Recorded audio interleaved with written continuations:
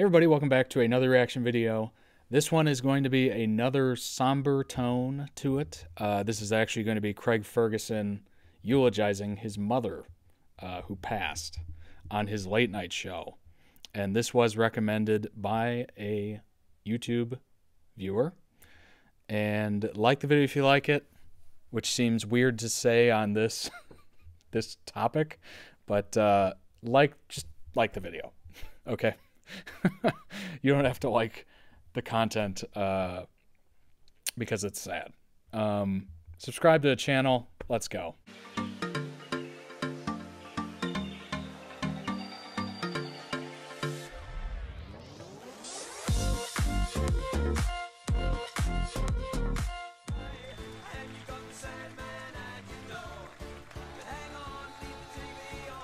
It's so weird to have such a positive intro and then go into the eulogy. Oh, jeez. Ladies and gentlemen, Craig Ferguson. Hi, everybody. Hi, everybody. Welcome. Well, he's wearing his black suit again, which makes sense. Welcome to the show. Welcome to Los Angeles, California. Welcome to the Late Late Show. I am your host, TV's Craig Ferguson. There, I said it. And now, most nights I say it's a great day for America, and of course it is. It's just a very sad day for me. Tonight I'm remembering my mother. Now, like I said, I don't like to break out into vulnerability like this. But I was talking to my sister earlier on. And I said to her, I was trying to discuss what I would do on the show tonight, and she said, "Well, look, there's a lot of people, you know, out there. We're approaching the holidays. A lot of people will have lost someone this year, and when you get towards the holidays, it's tough. You know, you kind of it's on your mind, and it's true. So maybe if I do that, then you know, if you've lost someone this year, then know that you're not on your own. I don't want to do a whole monologue about this. You don't have to know all the up and downs of my personal life. My job's to entertain you, but like I say, I've always tried to be honest about what I'm feeling. You know, some nights, you know, I act more angry than I really am. Some nights I act more gay than I really am. Other nights, maybe not as gay as I don't know. Look, right now, though, I'm feeling I love the mixture of he's clearly sad that his mother passed, but he's lightening it up for television and also probably to help him. A lot of different things. I just got back from the funeral in Scotland, and it was the same church as my father's funeral 3 years ago. I haven't been in that church in the last 3 years, which, bit of scandal. But it's St Mungo's Church in Cumbernauld in Scotland, and I have nothing against churches. I have nothing really against St Mungo's Church, but if I don't see that place for a while, I'm okay.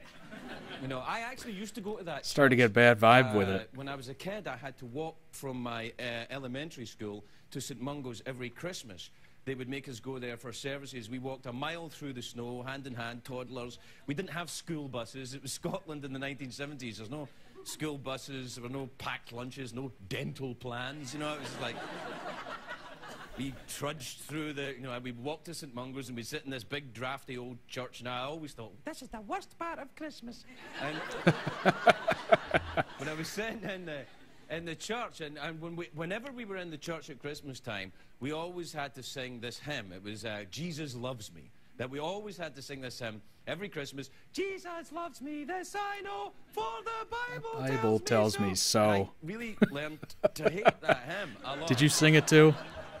So you can imagine my delight when I found out what song my mother wanted sung at her funeral. Well, we felt that, you know, it was the only song that everybody knew all the words. So many hymns.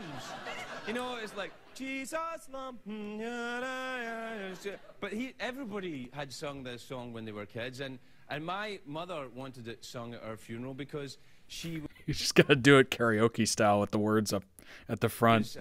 She was a teacher, you know. She taught kids. So she'd heard that hymn before. My mother and I had a complicated relationship. When I was younger, we butted heads a lot. But as I got older, I realized there was no point, you know, in doing that. I should just do what she wants and we'd get along fine, and that's what happened. By the way, there's severe weather going on outside, so if this just like cuts to black, I think I'll just leave it like that. I'll just add like some black for the camera just to sit on. My mother was born on August the 3rd in 1933. She's a Leo, so she was very fierce, which she had to be. She grew up in a very a tough time in a tough environment, and she developed a thick skin. She got quite tough. She's quite a tough woman, my mother. She's also very beautiful. She, you know, she was dark-haired, blue-eyed, very attractive woman. Obviously, I took after my dad, but my mother was a very attractive woman. Now, by the time she was 33 years old, my mother had 4 kids, my brother and my 2 sisters and I, and as soon as my little sister, the youngest, went to school, my mother took college classes. She wanted to be a teacher. You know, she went back to college. She took the equivalent of her SATs and then started studying to become an elementary school teacher. So the first thing she did after raising 4 kids is to go and look after, you know, more kids. And she liked kids, is what I'm saying. And she was also very interested in the arts, my mother. She was very artistic, a very artistic soul, which was difficult from where she grew up. She grew up in a rough environment. She grew up in a tough working class town. So it wasn't really at that time, you know, what would you like to do with your career in the arts? You know, it wasn't really any of that. So so but later in life, she really kind of developed her artistic talents. She had terrible arthritis, my mother, and it made her hands very constricted. You know, they kind of deformed them a little bit. But for a long time, she would sew costumes for the Glasgow Grand Opera. You know, they were, you know, I know what you're thinking. It's Glasgow. How grand can their opera be? But it's...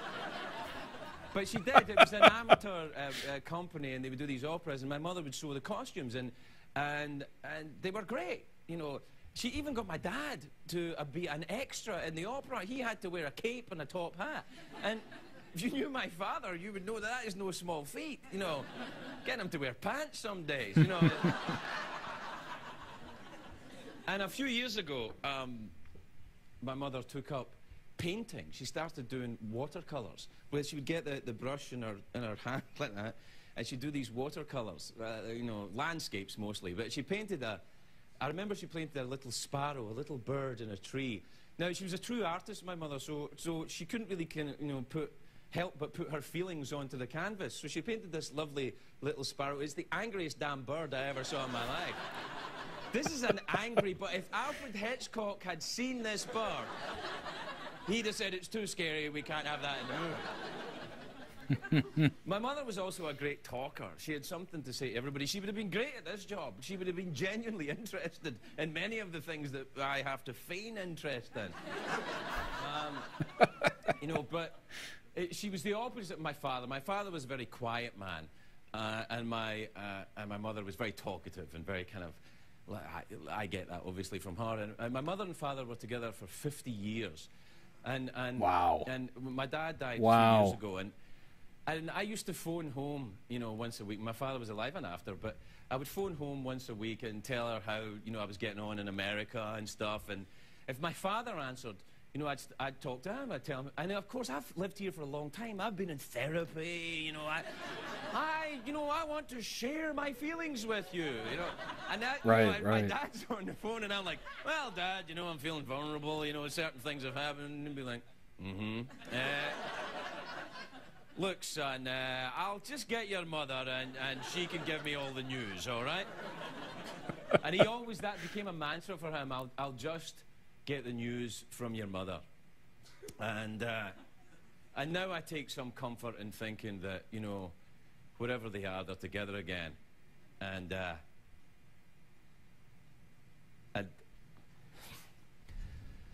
he's getting the news. We'll be right back, all right? Oh, God. Oh, that pulls on the heartstrings.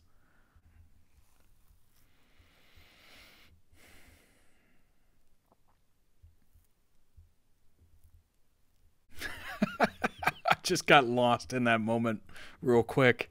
Yeah, he does excellent eulogies. If he could do mine, that'd be great. He just has to learn who I am and what I'm like. But, yeah, that's so sad. That's so sad. Good ending note, though. You know, they're now together again. I don't know if you believe in the afterworld, or we probably shouldn't start that discussion in the comments. It'll probably devolve into something horrendous. But I don't know. If you want to have that discussion in the comments, go for it. But yeah, like the video. I'm not going to say because you like the video. I'm just going to say like the video. Subscribe to the channel, and I'll see you on the next one.